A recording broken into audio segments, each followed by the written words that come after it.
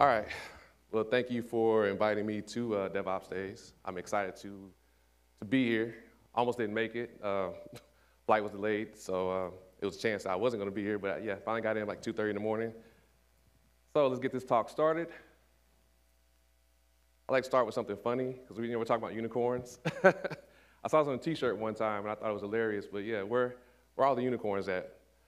So how this talk kind of came about.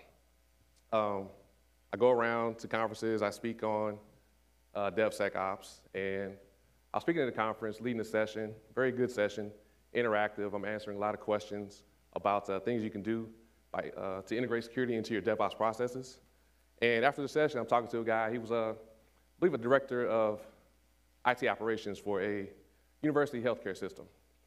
And he had a lot of problems and a lot of things he wanted to do. And I'm giving him ideas, and he said, it's all great, but I don't have one of you. And I was kind of taken aback by that. Like, what do you mean you don't have one of me? And he kind of alluded to me being a unicorn. So I'm kind of oblivious, like, what is a unicorn? Am I a unicorn? So I go back home, do some research, and I come up with this list of like, what is a unicorn? Well, a unicorn, they do what needs to be done. They have true grit. And that's kind of like, that is me. I'm a person that perseveres. I have a dogged persistence. I get the job done. I do know my value.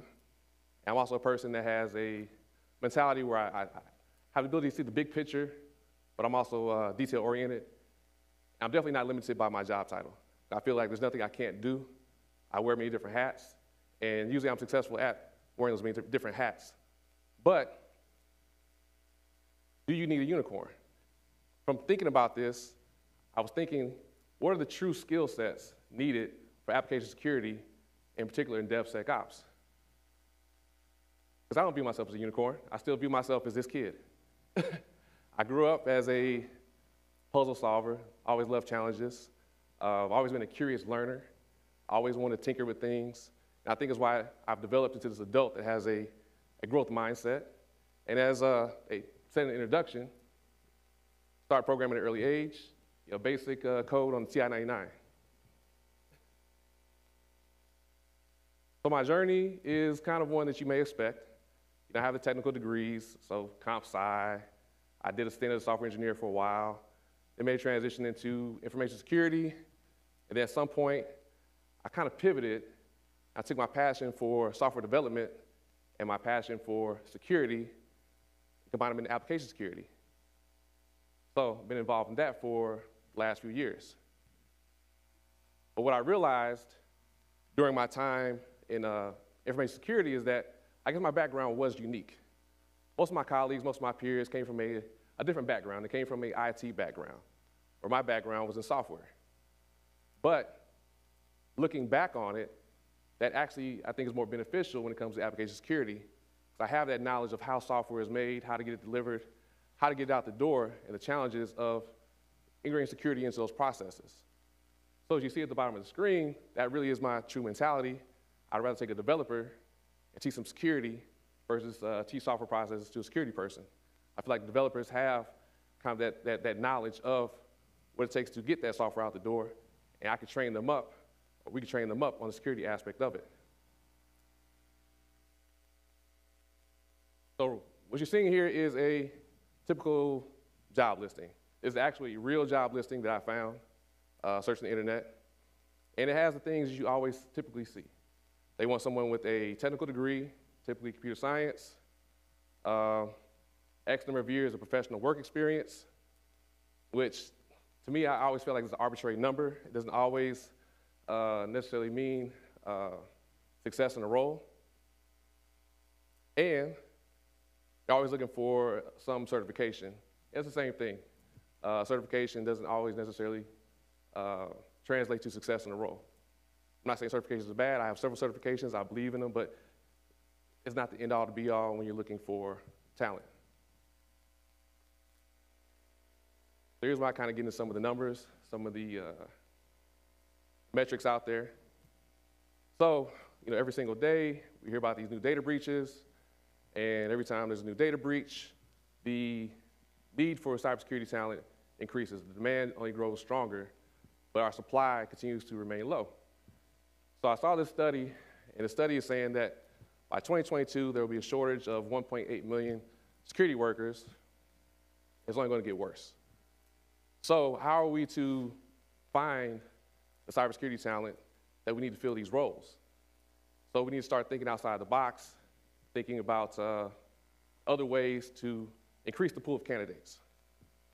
The same study also kind of brought up the fact that millennials have become the largest living generation, so the people that are going to fill these jobs are from the millennial generation. So what are the things that they need to be successful? How can we make sure that they have what they want in a job to be able to fill these roles? So something I found interesting was that 35% of cybersecurity workers now come from non-IT engineering backgrounds. And I thought about my career path, and I think about a lot of people I worked with in the past and their backgrounds, and some of them did come from non-IT engineering backgrounds. And they were very good at their jobs. I can think about one person in particular I worked with, very good cloud security architect, has a fine arts degree. I worked with several individuals who had no degrees at all, but I felt they were at the top of their game, and they were very good people, very strong in cybersecurity. So I do believe that there are success stories out there. One of our speakers earlier, if you went to the other room, Chloe Condon, she's a prime example of that. Her background is in acting, and she transitioned into tech, self-taught coder, and now is a tech evangelist, doing very well in the tech space. So the success stories are there, and we can mine people from non-IT engineering backgrounds to help fill these roles. The other thing I want to point out, I talked about millennials filling these roles, and those are going to be the people that fill the jobs of the future. You look at what they need, they want training, and training is very important to them. A lot of companies don't want to invest in the training, they want to spend the time or the money to train people. They want people to come in and be ready and prepared to go right away. But I think training is key because they're not getting it. So our universities are failing our students now by not educating them in security. So if you see one of the top 36 US computer science programs requires a security course for graduation. So they're not getting exposed to cybersecurity and the issues or developing that cybersecurity mindset to think about it in their work. So we need to do a better job of educating. And we're also not telling them about opportunities in cybersecurity. So they don't know the job tasks of professionals or building those skill sets to make them successful. So we definitely have to educate. The education is going to have to take place in the workplace through training. So it's even more important now that we're involved in these DevOps processes. I've been around in a long time in this career. So I remember the picture on the left. I remember these large releases. We'd have one or two a year, very manual, and minimal security touch points in those releases. Security basically was something that was at the end of the process. You might have some security testing before release, but that was it. But now with DevOps, our releases are more frequent, they're small, very automated, and they're low risk. So with the advent of DevOps and the rapid development and delivery and deployment, it's even more important now that we integrate proper security thinking and controls into the process. And you think about what we're delivering from the DevOps process, web applications. So according to the Verizon Data Breach Investigation Report, 40% of all data breaches occur from attacks on web applications. And we have a prime example of that from just last week with Equifax. Now all the facts are still coming out, but early indications are the attack came through a web application.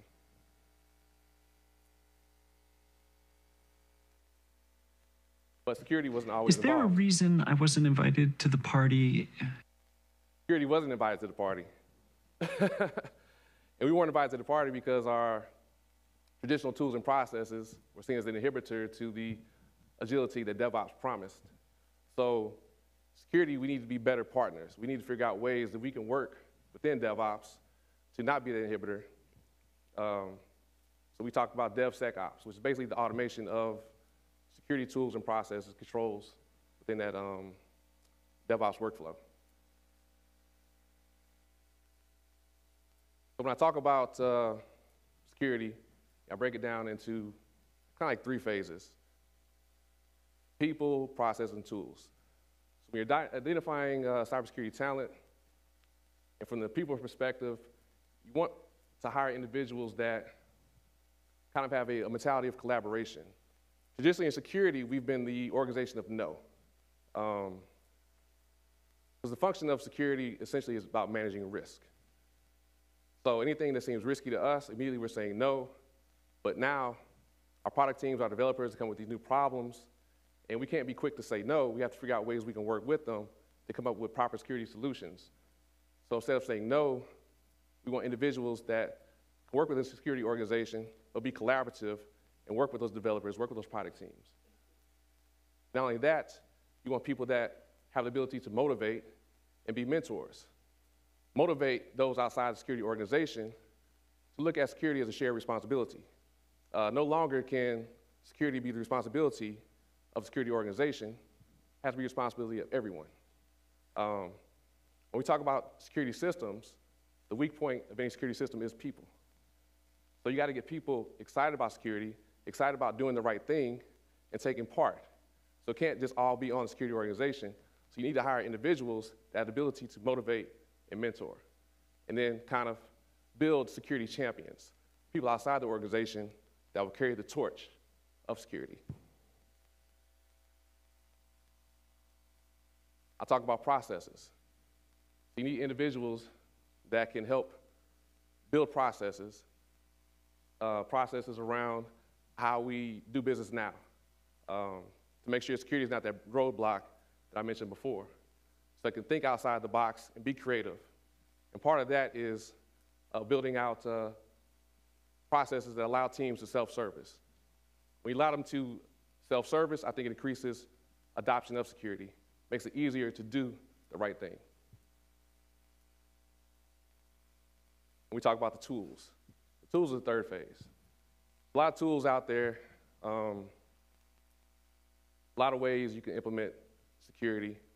You want these individuals to come into the organization and maybe have familiarity with these tools, but what you're really looking for is someone that can learn, someone that can learn these tools and learn how to implement them into your pipeline.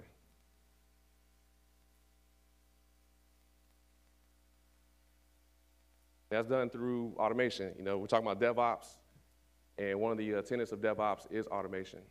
So taking those tools and be able to integrate them in a fashion to automate those processes. So what the automation does, it allows your team to focus on more strategic tasks, because you're going to have probably a small security team. So you need to be able to utilize your resources to the fullest. So if you can eliminate some of the more manual tasks, it allows them to focus on more strategic tasks. It also scales your team and allows you to shift left within the software development lifecycle. So you can take on more tasks, such as design reviews or being involved in development of requirements and making sure that security requirements are built in to the process. So some of the examples, these are things I've actually done myself. When it comes to testing some of our applications, sometimes you need to automatically log in for the test. So you need to write scripts to do that.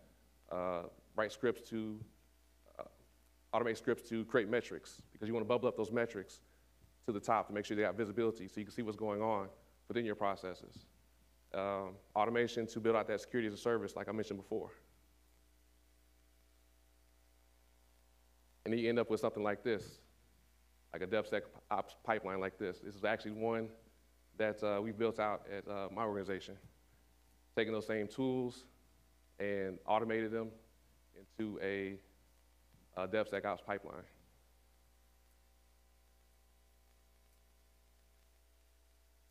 So when I talk about the skills that are needed, Talk about having knowledge of the software development lifecycle. Know the points within that lifecycle that security should be implemented and how, or integrated and how. So I just talked about the ability to build automation and tooling solutions. I think that's very important, be able to have that skill set. If you don't have that skill set within your security team, then you have to look outside the security organization, outside the security team, and try to borrow those resources. Proficiency in secure coding. I talked about mentoring your developers on security best practices. Some knowledge of those secure coding best practices are very helpful, and the ability to be able to communicate those to your development teams is very important as well. One of the things we always talk about is having a builder-breaker mentality. I think that's key for a good application security professional. So why I said that those with a development background will make good application security people.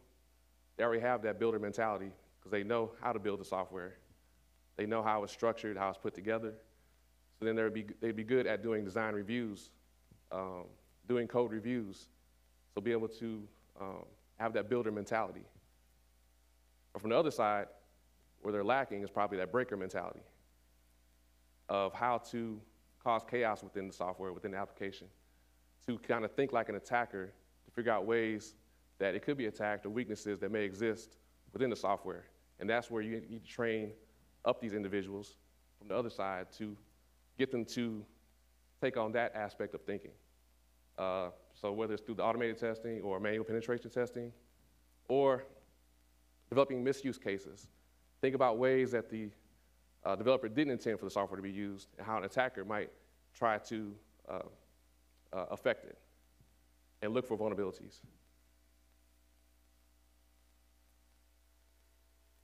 So how do you do that? You do it through training. Like I said before, organizations don't want to always invest in training, but there are ways to do it, and I think it's necessary. You can do it through computer-based training.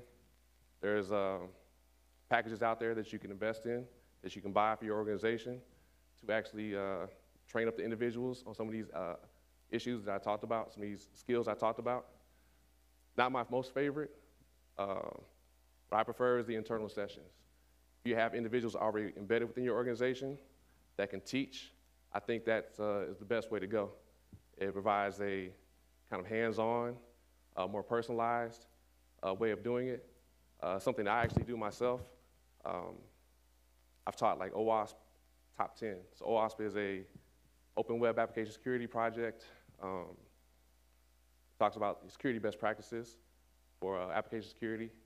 And I've taught that to individuals in the organization. So it's a way for them to learn those best practices. And OWASP has actually a lot of resources to actually aid in that training.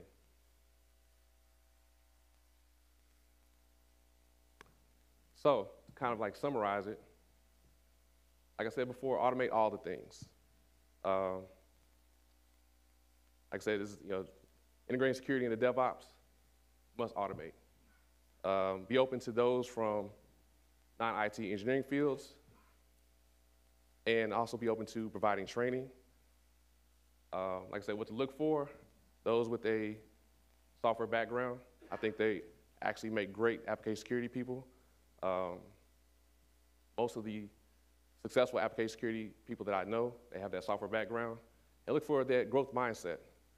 Those that constantly want to learn, constantly want to get better, stay up to date on the latest threats that are out there, latest attacks. So maybe you're not looking for a unicorn, but a true team really is a mix of leaders, specialists, and support staff. So take everything I just said and put it into a better job listing. It's actually another one that I found that's out there. Like I said, adept at using scripting languages. That comes into play when I talked about automating all the things. So automating your security processes, integrating those tools. Understanding modern web application architecture, how to secure it. Something that I added into this job listing that wasn't there when I found it was the ability to mentor. I believe that's very critical, very crucial as well. back to what I was saying about being able to get others outside the security team within the organization excited about security and getting them to want to take responsibility. And I love this last one, willing to learn by tinkering. And if you can see that last part, Google like a pro. Because let's be honest about it, a smart person is not one that knows the answers, but one who knows where to find them. Thank you.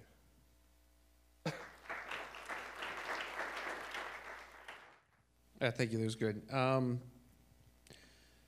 thing we noticed is I think in the news, a lot of security people get really,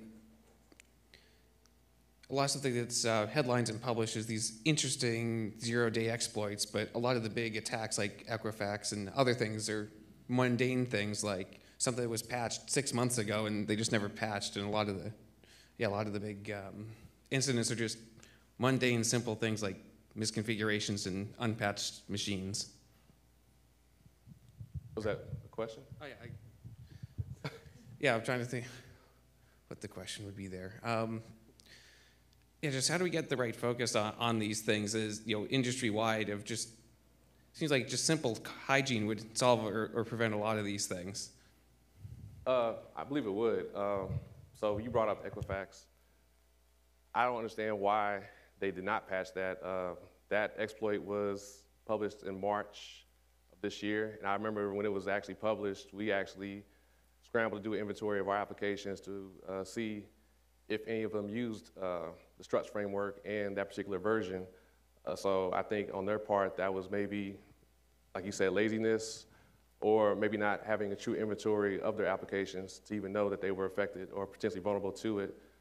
So there was, somebody dropped the ball there. Thanks for the talk. I think you raised a number of really important questions. I've helped build security teams at many organizations now, and I think one of the constant challenges is working with recruiters to build the right funnel of people into the pipeline.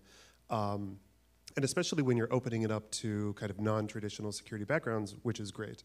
But what are some signals that you can help recruiters identify of people that might be really good in the field of security and they may not represent that on their LinkedIn profile or resume?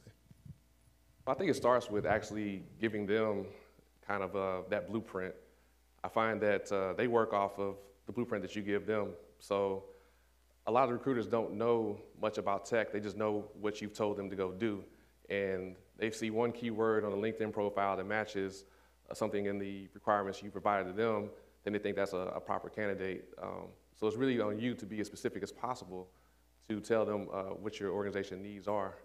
And then the other thing that we tell them is to give us as much as possible. Don't really limit the pool because they may be eliminating people that we think are qualified. So give us as much as possible and let us do the filtering. I know there's been a lot of studies out there that have said that oftentimes when it comes to men versus women, when women see a job description that they won't apply if they don't hit all of the different checkboxes on there, but men often do more than not. What kind of efforts can people make in their job descriptions to make those more accessible? Because, I mean, I guess there's certain ways to be like, hey, you don't have to check off all these boxes, but have you found any particular success doing that a certain way? Instead of saying required, maybe say desired. And I think then you may open it up a little bit more. I find that a lot of times they're too black and white, the requirements. Well, you have to have this, you have to have that. Where maybe you should really list those more as desired skills or desired requirements and not required. And then communicating that, like, this is a nice to have, this is a must have, and then kind of delineate it that way. So is there a decent way to keep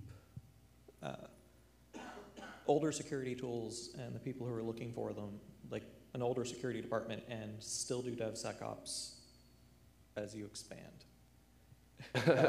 Mostly about like SSL, TLS, a lot of the older tools are causing drama now, but you're seeing a lot of security departments try to get into DevSecOps, but want to cling to tools that just don't work anymore.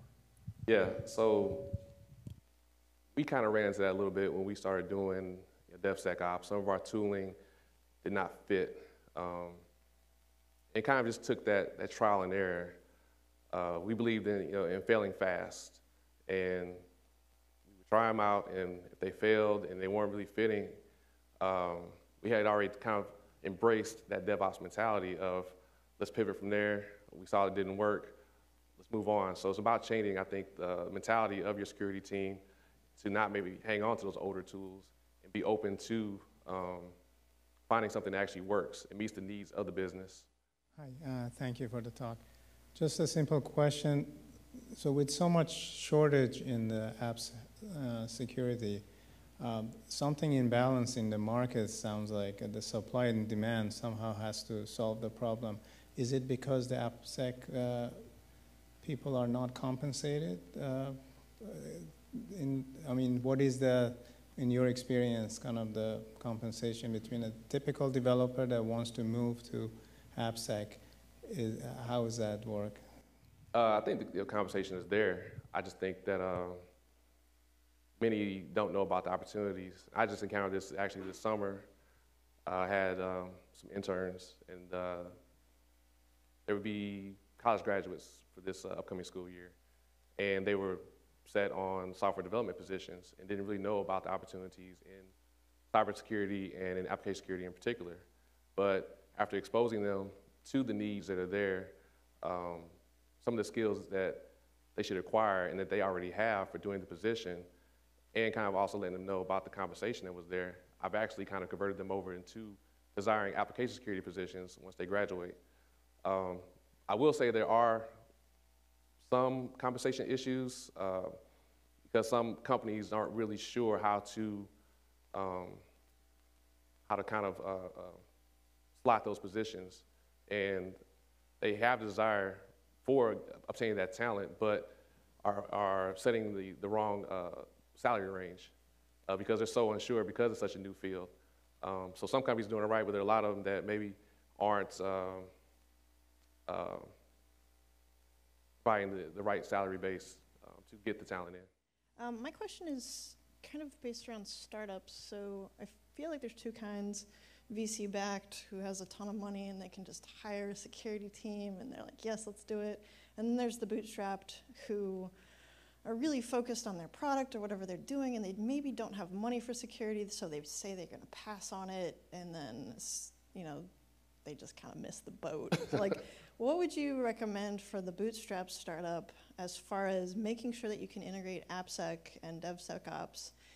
Like, how do you convince the startup founders to spend the money on it, and how do you recommend that they go about hiring? All right, so for them, I would recommend starting small.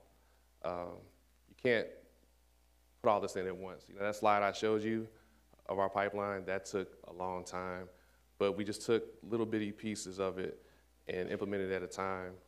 So tackle the small tasks, the things that you can maybe do well and do quickly, and then just build it out over time. Don't try to tackle it all at once. And I think in the startup mentality, in the startup world, they're seeing these news stories just like everybody else, just like the big companies. And they know how they could be affected just as much, it's just easy as a bigger company, and that could lead to the failure of the company just as much as the product is just not being applicable to the market. So I think they have to have the awareness of the importance of it as well, just from all the things they're seeing out in the news. And it may not be a priority from a feature perspective, but security should be looked at as a feature and not some additional functionality that needs to be put into the product. So yeah, this is a great topic. Thanks for doing this. Do you see a lot of people, because of the shortage, doing the build your own? You do hint at that a little bit, and you did talk about the internship program, but if you're trying to find somebody and you just can't, are a lot of people bringing in interns? Are they turning to existing software engineers and sort of converting them over, which I've done with DevOps people in the past? Find them? I've seen it where you take software engineers, those who maybe have an aptitude or have an interest, maybe it's a small interest, but some interest in security, and I've seen companies convert them into application security engineers. So that's definitely a real thing that's going on in some of these organizations. Thank you. This is great. So I do know, I'll just mention this, I'm not paid by this group at all, but I do know universities are now, there's something called the Threat Within for college students coming out of like the University of Albany at SUNY and a couple others, where they're learning about the NIST framework because there is such a shortage. So I do think we're starting to see from an industry perspective a bit of a shift for universities to include some type of, not necessarily formal coursework, but capstone projects and other initiatives to get folks who are coming into the workforce to be trained and understand that there is a need. It takes all sorts of people, and then it's a growing field. All right, well, I think that's it. Thank you for having me, and enjoy the rest of the conference.